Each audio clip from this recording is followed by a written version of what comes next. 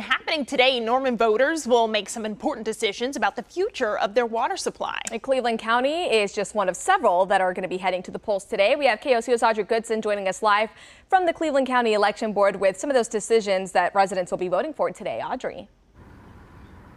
Kylie, Alejandra, good morning. 5 counties throughout the metro are going to be having special elections today. This includes Cleveland County, Grady County, McLean County, Logan County, and Pottawatomie County.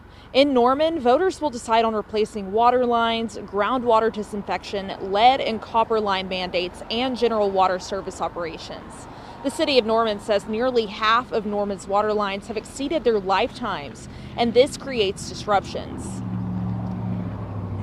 So if we don't put money into this now, then we could see further issues or problems with our system that could become worse.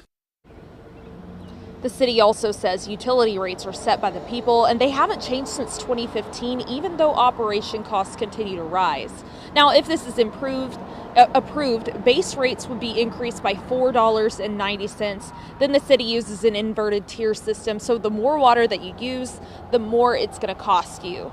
Now, the polls here are going to open up in about 10 minutes at 7 o'clock. You can vote at your county election board until 7 o'clock tonight. Reporting live, Audrey Goodson, KOCO 5 News.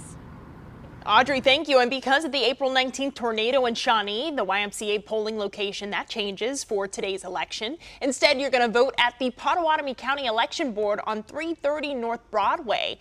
Meanwhile, residents will vote on a special election for the next Pottawatomie County District 2 commissioner, and they'll also vote on 7 propositions regarding amendments to the City of Shawnee's city charter, one eliminating redundant regulations at Twin Lakes, as well as competitive bidding in cemetery car fund props.